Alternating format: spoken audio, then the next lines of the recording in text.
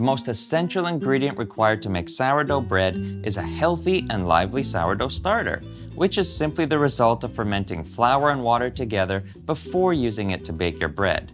And not only does a healthy and active starter produce bread with that lovely sourdough taste that we all love, but it also provides many gut-healthy benefits from all the fermented bacteria, enzymes, yeasts, and acids that you've awakened within. And luckily, as you're about to see, making a sourdough starter is incredibly simple. However, to ensure that you don't mess this up, in addition to following along here, I do recommend that you download the sourdough startup guide that I've created, linked in the description below. This will ensure that you stay on track with your feedings, which you're about to learn all about, and just in general provide you with the greatest chance of success throughout this entire delicious process.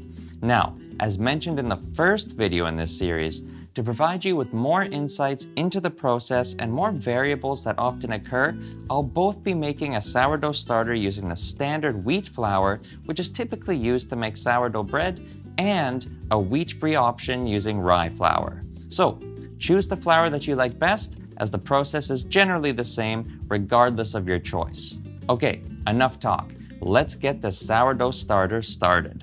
Start. Step 1. Sanitization. Before you begin the creation of this new floury life, you will want to ensure that your equipment is sterilized to ensure that no bad bacteria are added into the mix here. And to do so, simply just boil a large pot of water and submerge your equipment into the boiling water for roughly 5 to 10 minutes to kill off any bad bread-killing bugs that may be lurking there. Now, once boiled, leave your equipment out to dry and you're ready to go. Step 2. Feeding schedule.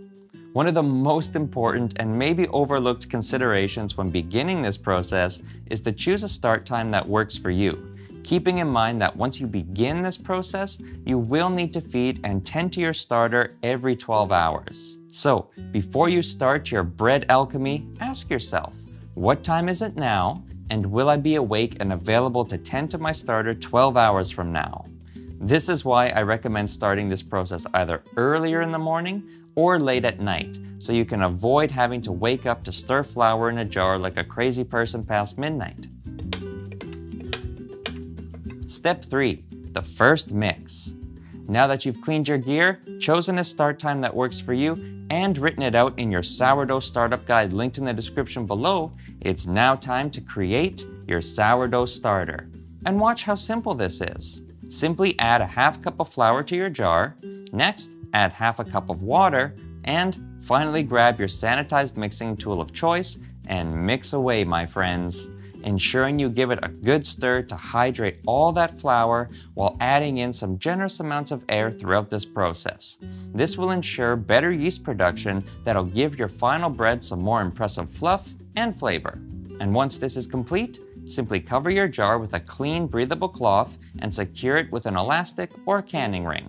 And that's it. At this point, you just leave this creation out on the counter at room temperature, ideally stated to be around 65 to 85 degrees Fahrenheit or 16 to 29 degrees Celsius. But who's measuring, right?